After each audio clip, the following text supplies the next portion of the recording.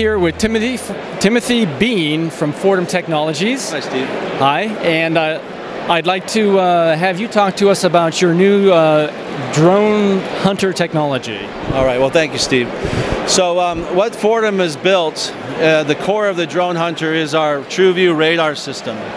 So this small radar, weighs less than 1.5 pounds, 37 watts, is really engineered to make drones autonomous. So you've heard of autonomous cars, self-driving cars. Well, the radar is put into the drones to make the drones autonomous. And so what we've built is a drone hunter, and there's a little video here behind Steve that explains and shows how the radar works and can track objects in the sky. Most people, what we sell today is the radar. So people will buy the radar system and put it on their own drone. Like, this is not our drone. This is a DJI M600 drone. And so it's just a demo to kind of show how the radar works. And so how the radar works is it can see thousands of objects at a very long range, simultaneously as it's flying at a 120-degree field of view. And so that allows, when you're sitting at your desk at home and you click to say, deliver me those shoes in 15 minutes, it allows the drone with our radar to fly beyond visual line of sight. What this means is there's no longer a person with a joystick. There's no longer a person following Part 107 rules that the FAA has mentioned. Yes. And so you don't have humans with the eyes on the drones. The drones are able to fly autonomously and give you that pizza or that package. Also able to do search and rescue or working agriculture and do all the many benefits to society that we envision with in the new drone economy. And so what we're announcing today here at CES is this radar, the Fortem TrueView radar, that provides this beyond visual line of sight capability. So, Timothy, a couple questions. Is this the radar unit itself right here? Yes, that's the radar itself that's available today that we sell commercially to, it's been in trials for the last year with lots of customers, and we think we've got a good case now to work with the FAA to prove the safety case for people to be able to deliver their applications. And what was the range of the radar again? The range of the radar is 1,500 meters for large aircraft. You can see smaller drones, about 500 to 750 meters, depending on their orientation. And can you tell me what these two devices, these circular devices below, are?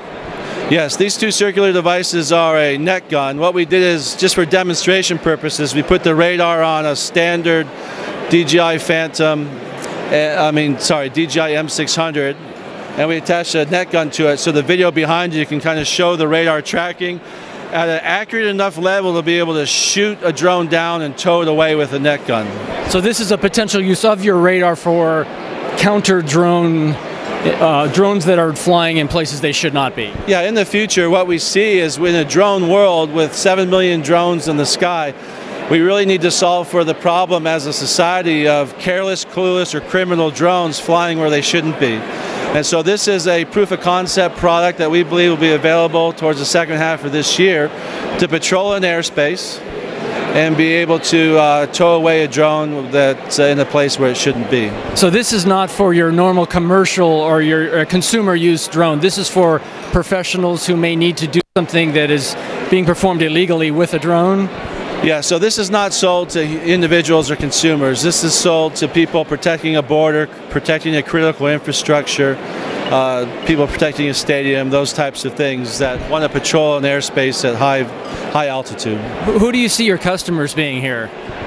Anybody that has critical infrastructure, data centers that want to protect against corporate espionage or IP spoofing, people that are doing trials out in the desert that don't want drones around spying on them.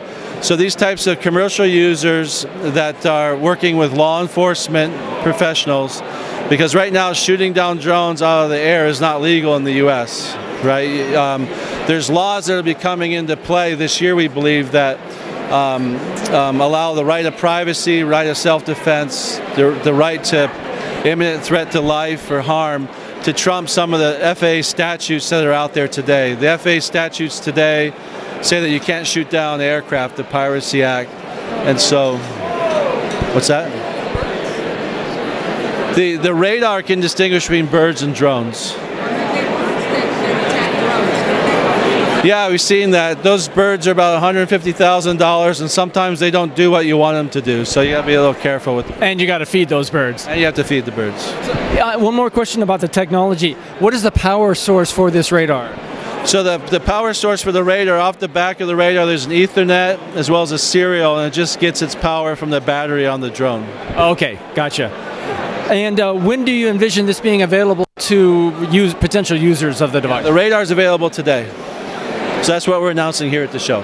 Great, but so the licensing still needs to come into play to be able to use this device. Is that correct? Radar is a licensed technology, and so we're using frequency in the KU band that falls into air-to-air operations. And so our customers that deploy this on their drones for their operations, we work with them to get that appropriate license. Very good.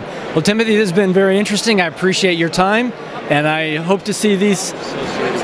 Oh yeah, if people wanted to learn more about this, where would they go? Yeah, fortemtech.com, FORTEMTECH. Thank you, Timothy. Appreciate it. Thanks. Good luck.